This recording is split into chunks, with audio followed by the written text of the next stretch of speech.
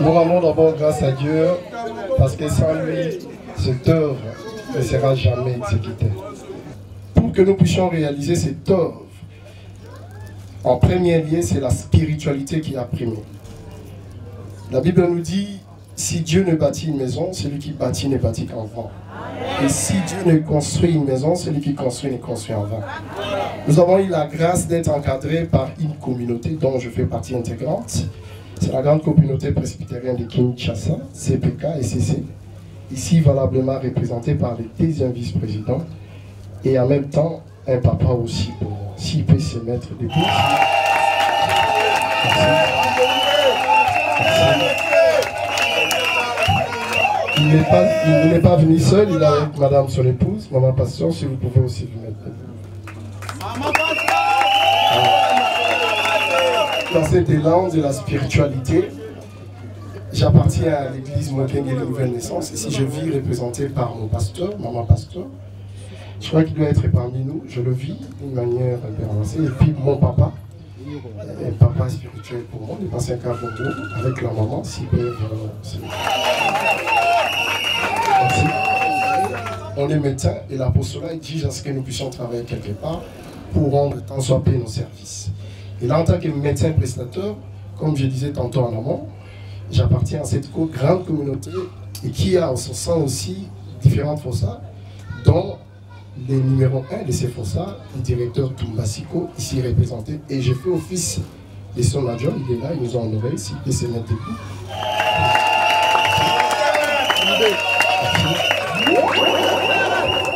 Ah, CPJ Viva! Viva! CPJ Viva! Ok. Ok. J'appartiens à une famille. J'ai une famille biologique et j'ai aussi une famille CPJ. Ça, c'est ma grande famille. Alors, ça sera un péché pour moi. Et ce péché ne sera jamais pardonné parce que nous avons des liens consanguins. Et chacune des personnes ici représentées a l'ADN. Alors moi, avec l'ADN que j'ai ou l'ARN que j'ai, ça appartient à la grande famille Mundadi. Et j'ai l'honneur de vous présenter ici notre aîné, je vois avec la belle ancienne de l'église aussi, s'ils peuvent se mettre debout.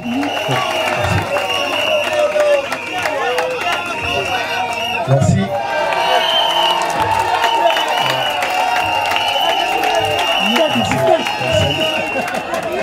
Ah oui, monsieur le bourgmestre, le meilleur investissement, c'est dans l'homme. J'ai eu la chance d'avoir un papa qui n'est pas riche, mais j'ai eu la chance d'avoir un papa qui était un professeur pour moi et qui me montrait un droit chemin. Ce que je suis aujourd'hui, c'est les fruits de ses entrailles. C'est l'encadrement de ses papas. Merci beaucoup. Merci. Je vis les responsables de ma communauté, comme je disais tantôt plus tôt. Il y a l'administrateur gestionnaire, papa aussi. Il y a l'IS Georges qui l'ont accompagné. Il y a papa Falanga, un ancien de la communauté qui a rendu des services loyaux dans notre communauté, accompagné avec sa femme. Merci. Ceux qui ont cru en moi.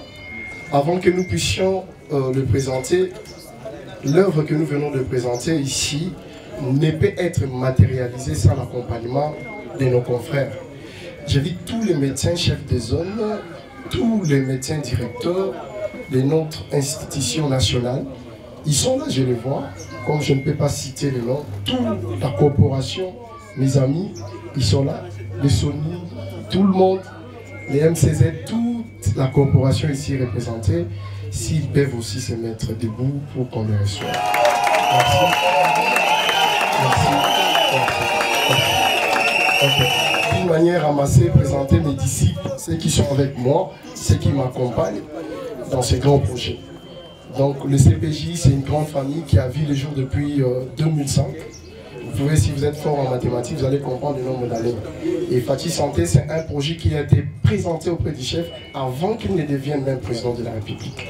Et c'est lui-même qui est même le détonateur principal pour que nous puissions matérialiser l'espace.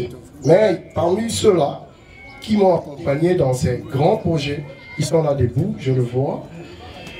D'abord, il y a mon assistante de direction, Madame Julie Mundadi. Bizarrement, il porte le même nom que moi. Je ne sais pas si on est famille. Madame Julie, mon assistante de direction. Il y a Maître Gédéon Goyi. Merci. Il est le conseil juridique de notre institution. J'ai vu, il y a Kiben, il y a Docteur Gagner le temps, la présentation. Je sais que ça a été long, mais ça va aller sur présentement.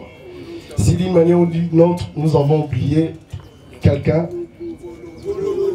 Moloko. Monsieur le chef de division provinciale, ville-province de Kinshasa, Monsieur le bourgmestre de la commune de Matete, Monsieur le médecin-chef des hommes, Monsieur le médecin directeur de la ville-province de Kinshasa, Mesdames et Messieurs, à vos titres et qualités respectifs. La zone de santé de Matete vous souhaite le bienvenu à cet endroit. La zone de santé de Matete se trouve honorée aujourd'hui par un fils de cette communauté qui, pour rappel, fut un relais communautaire. C'est-à-dire, le relais communautaire, c'est-à-dire, c'est quelqu'un qui faisait du porte-à-porte pour parler aux gens de la santé publique. Et aujourd'hui, ce même relais communautaire est devenu investisseur dans cette communauté. Et donc nous en sommes très fiers avec l'investissement d'un cadre médico-sanitaire dénommé SION MUNDADI'S Hospital, qui est un projet de la dynamique Fati Santé. Cette unité médico-sanitaire est composée de plusieurs services de soins, notamment il y a les services de gynéco, il y a les urgences, il y a la médecine interne, il y a la chirurgie là à l'intérieur avec un bloc opératoire bien équipé et moderne. Il y a un service d'imagerie médicale avec des matériels de pointe, un laboratoire équipé et spécialisé avec une banque de sang et tant d'autres services spéciaux. Et donc, c'est l'œuvre d'un relais communautaire. Et ce relais communautaire, c'est Dr Joël Mundadi que nous remercions. Mesdames et messieurs, la zone de santé de Matete accueille cette infrastructure avec beaucoup d'attention et de responsabilité. Et vous rassure qu'elle suivra de manière très particulière les activités qui se dérouleront dans cet édifice. Les distingués invités à vos titres et qualités, nous vous rassurons que cet édifice ne sera pas une morgue, mais c'est une maison de la vie. Et donc, c'est une infrastructure donc, qui a été bâtie par un chevronnet, c'est quelqu'un qui a vécu dans cette communauté, qui connaît les réalités de cette communauté, et donc nous vous rassurons que même les prix pour les activités, ça sera un prix en fonction de notre population de Mboloko. Nous allons demander aux promoteurs et aux coordonnateurs des CPJ et des SION que SION puisse être une structure modèle. Et le coordonnateur étant également de la même profession que moi, et il sait très bien qu'avant de terminer la faculté, nous prêtons les serments. Et d'après notre serment, il faut d'abord sauver la vie et le reste, ça vient après. Et j'espère que ça sera le cas pour SION. Et pour ce qui nous concerne, le médecin-chef de zone qui est présent ici n'a pas le devoir, mais il a l'obligation d'accompagner cette structure. Parce que s'il le veut, il peut très rapidement faire grandir cette structure. Et je pense que quand nous reviendrons ici pour le deuxième ou troisième anniversaire, il faut qu'on prouve que toutes les parcelles voisines ici sont déjà ravagés par SION Hospital. Voilà. Parce que il en a la capacité et je sais de quoi je suis en train de parler. Tout a été dit suivant le protocole tel qu'il a été organisé. Ce que je peux dire, c'est que c'est une grande joie que d'avoir en plus des structures existantes à Matete, celle-ci, avec les plateaux techniques qu'il a été annoncé.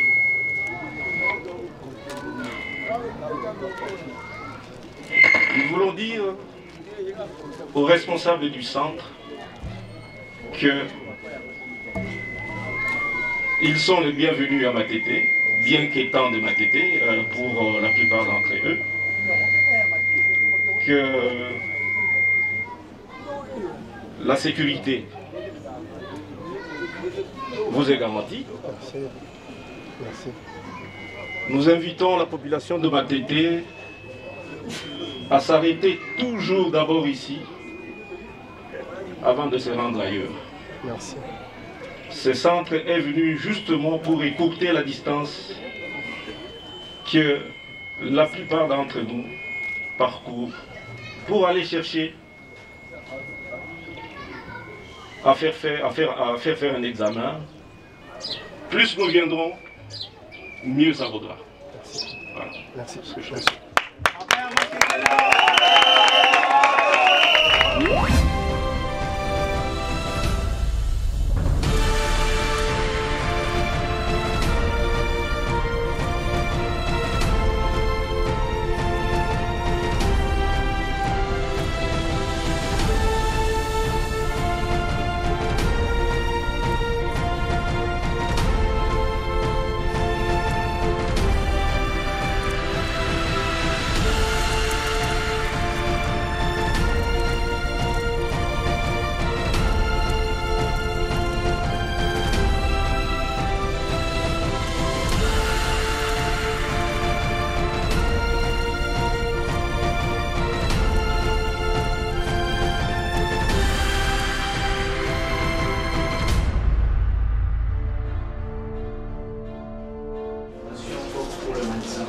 La salle de consultation pour les médecins, nous avons une échographie qui est là, disponible pour le malade.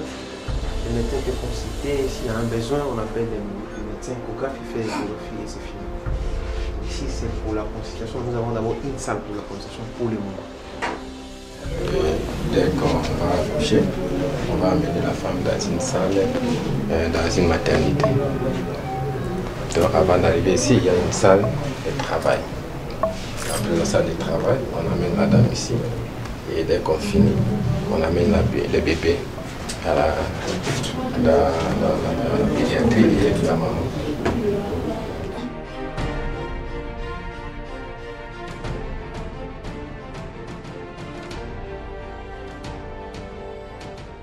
C'est un automate d'hématologie qui est capable de faire tous les hémogrammes.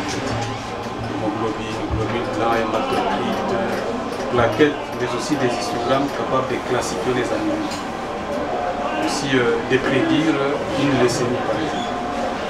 Rien que cette machine. Cancer du sang. Cancer du sang.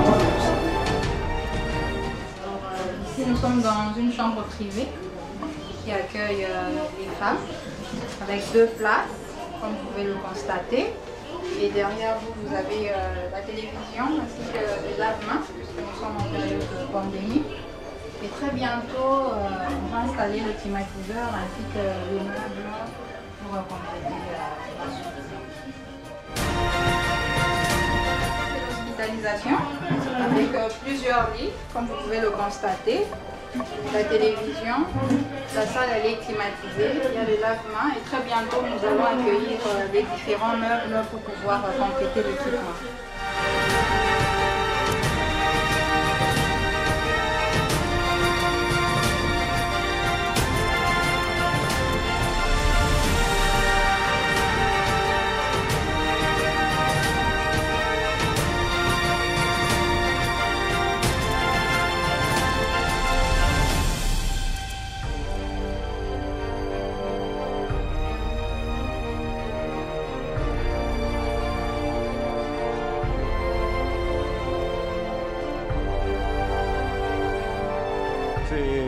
un sentiment de satisfaction à plusieurs égards, en commençant par ce que son Excellence, Monsieur le Président de la République, dit toujours, le peuple d'abord. Le peuple, c'est la santé, d'abord, avant toute autre chose. Et voir une infrastructure comme celle-ci s'implanter à Matete, en plus d'autres qui existent, nous pensons que c'est une satisfaction. Deuxièmement, le plateau technique tel qu'on nous le présente aujourd'hui rassure. Et une fois de plus, en faveur de ce peuple-là, la distance toujours parcourue pour aller faire un examen, elle est écourtée. Et vous savez que la vie parfois ne tient qu'à 1 minute. Si cette minute peut être gagnée dans ces conditions, la vie serait maintenue. Que la population de Matete puisse appuyer cette œuvre. Les prix seront accessibles. Plus nombreux cette population viendra, mieux ça vaudra pour le centre, pour son maintien et pour son épanouissement. Bourgmestre Alobiango, to saliango na cadre ya projet Fati Santé et bombino moko boyebi souci au Mokonzambo Kazanango, l'accessibilité aux soins. C'est vrai ba matériel o eza o ekogo bangisa, mais to saliango pona to meka ko sunga population de base ya communauté na biso ba ko bénéficier na ba soins mais à un prix pratiquement très réduit. Une mission de 1000 pas commence par un pas. J'ai choisi Matete justement parce que je suis d'abord un natif de Matete. C'était un honneur, une responsabilité pour moi de commencer là où je tire d'abord mes sources. Et après ici, vous avez suivi, on va installer plus ou moins 10 autres structures de taille. Après ici, nous serons à Tchango, après Tchango, Lemba et puis Kitambo. Donc au mois de février, nous allons devoir couper aussi les rubans de ces différentes structures dans le cadre du projet Fati Santé.